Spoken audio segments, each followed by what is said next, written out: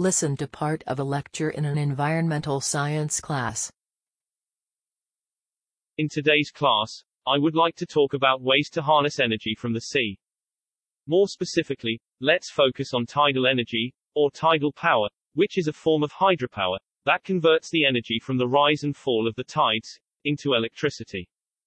Tidal turbines are used to get energy from these tidal currents within the ocean. They operate very much like windmills, just under the water, where the three-bladed horizontal axis rotor is driven by flowing currents. As the currents pass through the turbines will spin and produce energy. But Professor, don't currents move more slowly than wind? I mean, how could they generate energy? Well, water is about 800 times denser than air, so we can say tidal energy is more powerful than wind.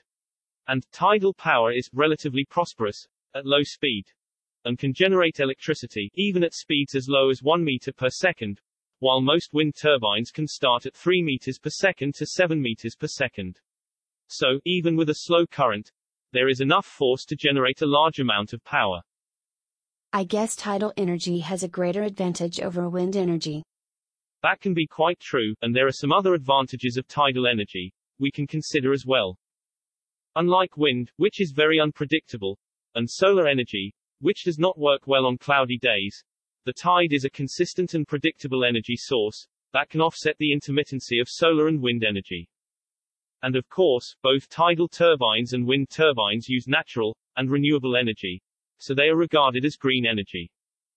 Since they are emitting zero greenhouse gases, does that mean they don't have any negative effect on the environment? Not entirely. Many people suppose that renewable energy sources have no negative effects, but all energy sources have some impact on our environment. Of course, fossil fuels, coal, and natural gas substantially do more harm than renewable energy sources. However, it is better to say that the intensity of environmental impact depends on the specific type of technology used in the energy sources. For example, building tidal turbines will require fossil fuels made into plastic, which will produce pollution. And building structures that can withstand strong turbulence requires high construction costs. Since seawater is extremely corrosive, particularly for metal parts, turbines have to be made with special alloys, which is by no means a cheap operation. Although tidal energy systems are age-resistant with long lifespans, having an average of 75 to 100 years of working use, compared to solar panels which usually last for 25 to 30 years, not many are willing to make the initial investment, because of the costly undertakings that require a lot of capital at the beginning.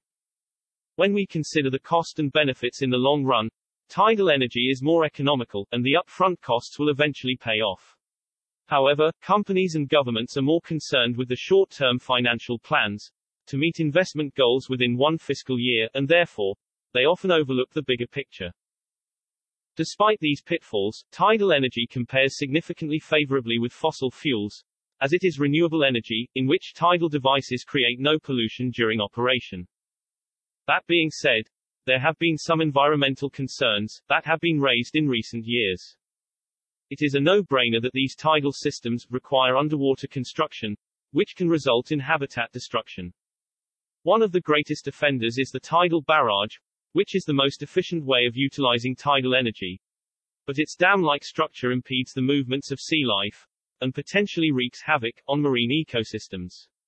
Therefore, there are some newer tidal technologies, like the floating barge, that are being tested.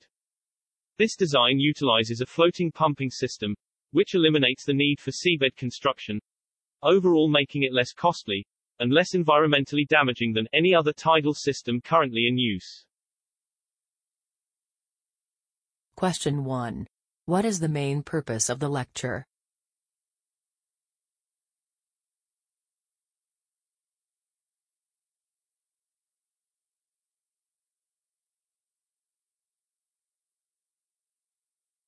Question 2. Why does the professor mention density of water?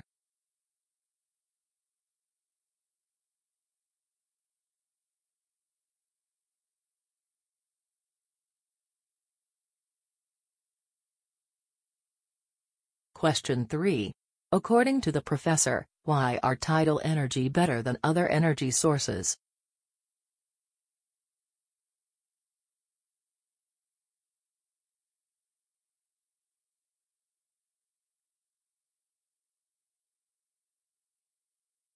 Question 4. Listen again to part of the lecture. Then answer the question. Why does the professor say this? However, companies and governments are more concerned with the short-term financial plans to meet investment goals within one fiscal year, and therefore, they often overlook the bigger picture.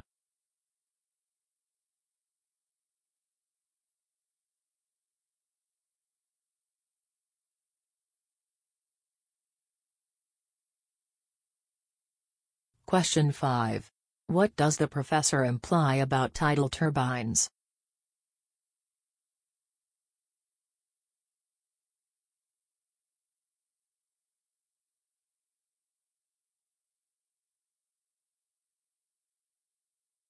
Question 6. According to the professor, what disadvantage does tidal turbines have?